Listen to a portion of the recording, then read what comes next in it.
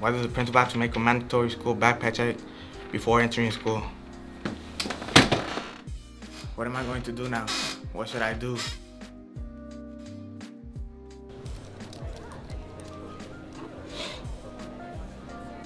Yo, Chris, did you hear about the mandatory backpack check?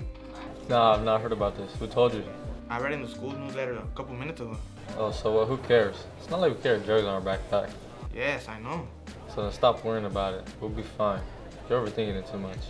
Alright then, I'll catch you later.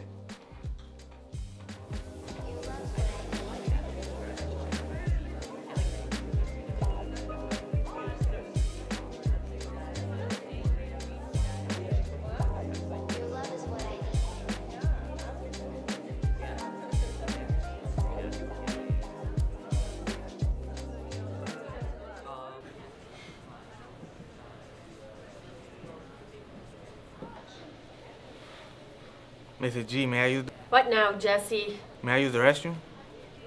Why is it that you always have to go during my class? It's an emergency. How do I know you're not going to be ditching class or messing around in the restroom? I always come back to class. I never disappear. No, you need to go before or after my class from now on.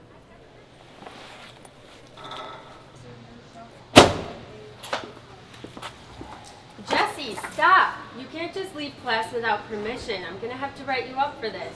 Mrs. G, you don't understand. What don't I understand? It's not that hard to be an understanding teacher who recognizes the student needs. What needs? What are you talking about, Jesse? My medical needs. What medical needs? I have diabetes and every day 10 to 15 minutes before lunch I have to take my medicine. Why didn't you tell me about this? And why isn't it documented in the front office? The nurse should be holding your medication for you. I'm just too embarrassed to say anything.